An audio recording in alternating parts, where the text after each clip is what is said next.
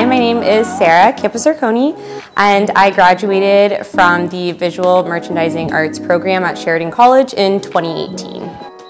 I've worked in visual merchandising for a few years, and then I started getting more into social media, content creation, and I started a TikTok account and started posting my daily outfit styling videos on there. And now I do that full time, as well as I have my own little side jewelry business. And yeah, it's super fun. I love everything that I do.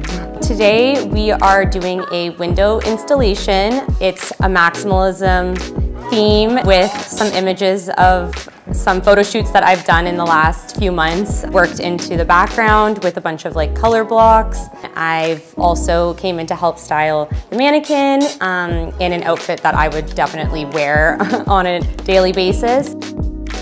I think it's important to come back and kind of give my insight on how I've been able to kind of work in the field and how I got to where I am, because I think especially the time in your life when you're in college and you're still trying to figure out what you want to do, I think it's important to know that it takes time. Sometimes you start at the bottom and you have to get up to the top, and at the same time too, a lot of what I post is about being confident in yourself.